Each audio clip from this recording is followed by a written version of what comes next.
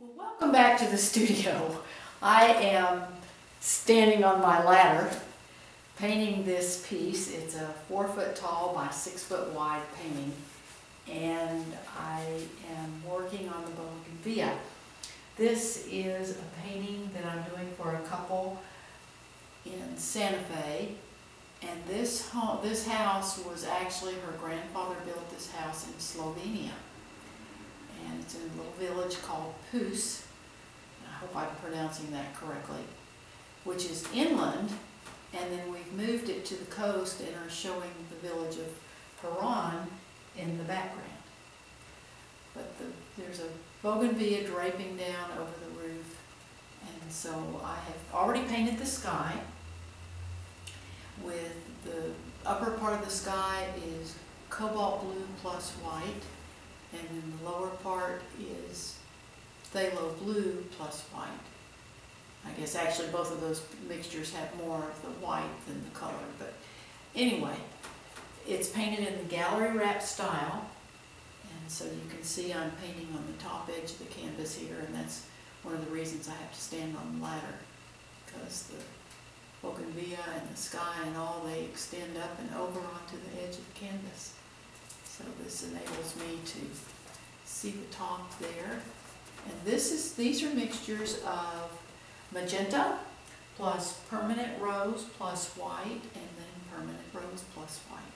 That gives me that perfect color for bougainvilleas. And I'm just blocking it in. You can see that I have my sketch of my building in there. And I had originally sketched that up onto the canvas with a mixture of my mud, which is 2 parts of ultramarine blue and 1 part of alizarin crimson plus liquid. That's dry now, so it's easy to work over it, not obliterate my sketch. I had somebody ask me about that, using the term mud for that purple mixture. He said that's really a purple or a neutral color. And the reason that we call that mud is Jack used a lot of pain developing this, our color mixing system, our double primary color mixing system. And he said, there's an old saying in Texas, you throw a lot of mud against the wall, some of what sticks, use it. And so that's why he came up with that term mud, because he threw a lot of paint on canvas, working out the color mixtures and everything, and the ones that stuck are like mud sticking on the wall. So that's where that term comes from, and that's why we have always called that the mud. So I just am wanting to show you how I block my bougainvillea in. Again, these mixtures, I use a large brush, and I want to paint that into my sky color so that it softens these edges coming back. I'll paint that side when I can get around that side. Then the foliage, let me get some tissue here and wipe my brush out.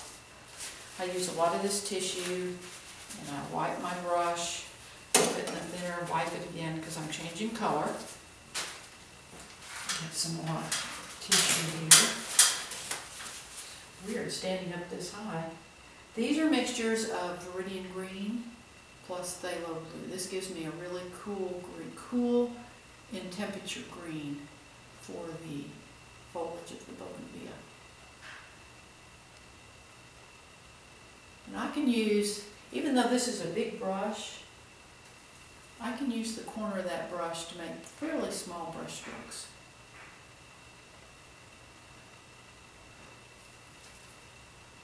And right now I'm just blocking this in. I want to get this top part covered so I can be off the ladder.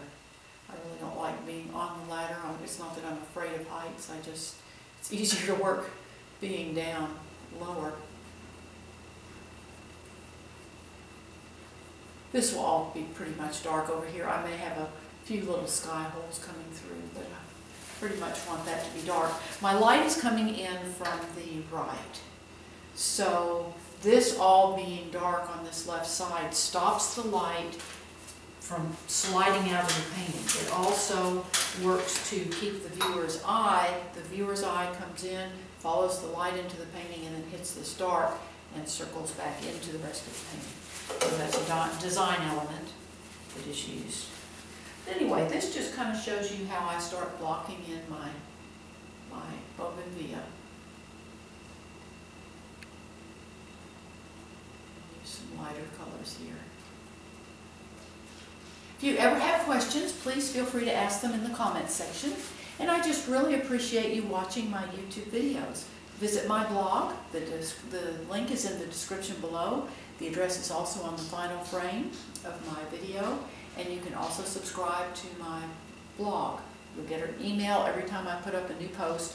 And I show the complete step-by-step process of this painting. I know a lot of you have asked, oh, well, we want to see the rest of it, or we want to see painting the roof or painting the building. If you'll subscribe to my blog, you'll get all of that information. So you have a wonderful, wonderful day, and thank you again for watching my videos.